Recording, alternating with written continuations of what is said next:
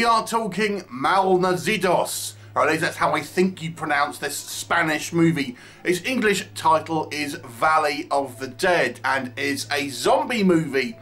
Now, this is obviously a Spanish language zombie movie, hence the original title there, and takes place within this Spanish Civil War. But if you're not familiar with the Spanish Civil War, don't worry, this movie does include Nazis, actually are kind of real bad guys, so this could be classed as a kind of a Nazi zombie movie. What is the story then?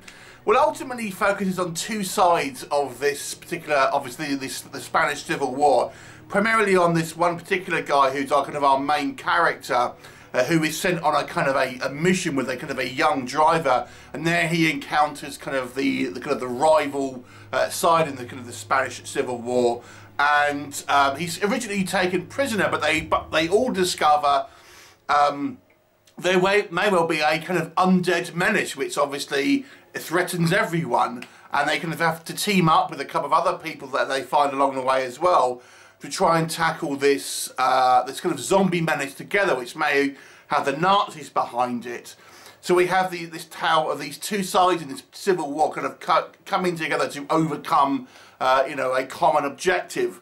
So let's talk about it. What I think works in this movie. So as the film went on with this one, I actually got more and more invested into it. I initially kind of struggled a little bit with it, which I'll talk about in a minute. But I have to say, once we have these two sort of sides that are working together, I think the movie really kind of hit its stride with some fun characters to start with. Now, I was initially a little bit perturbed by one of them, but I think once you kind of get to know the characters and stuff, once they have a little bit of screen time and kind of settle into their roles, I have to say we have quite a fun selection of characters, all of whom have kind of quite distinct kind of personalities and sort of caricaturated things like this. You don't want to go too much into kind of telling you, breaking down all the character types. Suffice to say, there's a fun group who are very distinct, and I think that's testament to the way they're written and obviously the performances as well. So I quite like that. I also like the movie's scale. This movie actually has a fairly kind of like big production feel. There's a scene, for example, later on in the movie where we have an attack on kind of like a Nazi base almost, and there's a shot, for example, where we see all these zombies that are kind of standing on the hills kind of that surround it, and it's a really kind of like eerie shot. It just has like an absolute ton of extras and things like that. And it just shows you how many kind of, like, I mean, I'm assuming they're extras rather than digital actors, but it just looked really impressive with a high amount of extras that are involved, but also lots of different kind of like location shooting. We have kind of a big finale, this kind of train station. You know, we have like internal kind of scenes, we have external scenes in the woods like that. You know, Nazi bases, things like this. So I think it has a good amount of production value in there, so it looks a pretty slick production. I think it has a great bad guy. We have this kind of Nazi commandant sort of character. I'm not quite sure of his rank, I'm just going to call him a commandant.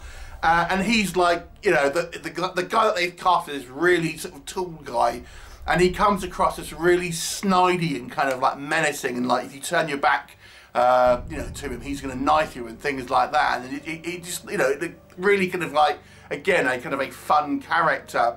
The zombies seem kind of quite dangerous. They turn pretty quickly. They don't go too overboard with kind of like decaying makeup, because these are relatively kind of fresh zombies, but it kind of makes sense in the kind of the context of the actual movie itself.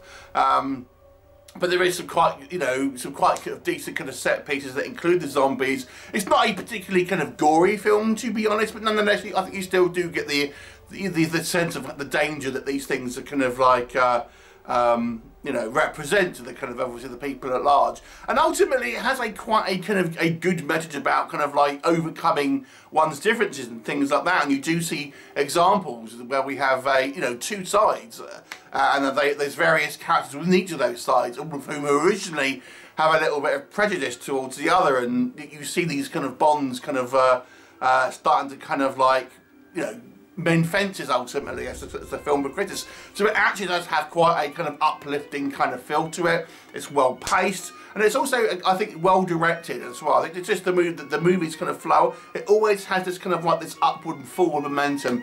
It starts a little weak, but I think, you know, once it gets going, it is pretty strong. So what doesn't work? So as I've mentioned, I think the biggest problem for me with this movie was probably the first 15 to 20 minutes, because it was kind of, it just didn't seem particularly kind of interesting. I think a lot of that was our introduction to our main character, because he's like a kind of a typical kind of smart mouth, almost like Ryan Reynolds-esque kind of start character who's like, you know, lipping off everyone. I just thought, oh, he's going to be unbearable. This a very sort of typical kind of like cocky character who's like, you know, anti-authoritarian and things like this. He's just kind of like, you know, flipping off, and when he's about, you know, he's about to get executed at the beginning of the movie, we find him, and it's just like, his kind of his attitude towards it, thinking, oh, it's going to be one of these kind of like, it's going to be one of these smart aleck characters. It's just going to grate on your nerves as the film progresses, and it's true initially. And then when he's introduced this other character who's like his driver, this young kid. And again, he's going to be the dopey character, the dopey sort of comic relief. And I was like, oh god, you know, these characters are going to be unbearable to kind of watch. And they were initially, for me at least, but as the film kind of progressed, I do think they fleshed them out a lot more, and I actually ended up liking these characters. But it just took a little while to get there. I think more could have been said about the actual kind of Civil War itself. I think anyone who is not familiar with the actual Civil War itself, obviously this being a Spanish movie, I think it's assuming that people are somewhat aware of the history behind it, but I think anyone outside Spain may not know exactly what it was all about and stuff like that. So I think it could have done a better job of really having a little bit of world building in regards to what actually kind of happened there, and you know, why are the Nazis involved and things like this. You know, obviously it's all out there in the internet if you want to have a look. But you know, when you're watching this film, if people aren't familiar with it, I don't know if the movie did a particularly kind of good job really kind of setting up, because you'll almost be forgiven for thinking it's a World War II movie, because you have the Nazis on the screen at the kind of the very kind of the beginning, but it isn't, you know.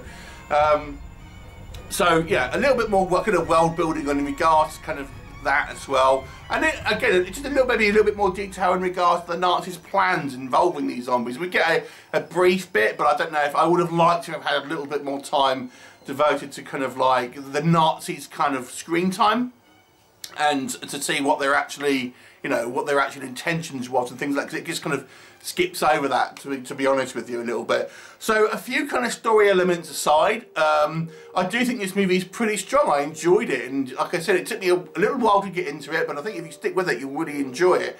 And even characters who personally I wasn't so keen on, I grew to actually quite enjoy as the film kind of progressed. And then, you know, and we do get character deaths, and I was kind of sad to see some of these die. No, I wanted everyone to survive, and of course that's not going to happen. But overall, this is a fun movie. I enjoyed it quite a bit, actually. And I'm actually going to give it an 8 out of 10. This is a solid watch. You know, a very fun zombie movie. So 8 out of 10 for me. Have you seen it? What did you think of it? Leave me a comment and I'll look forward to seeing you next time. Bye for now.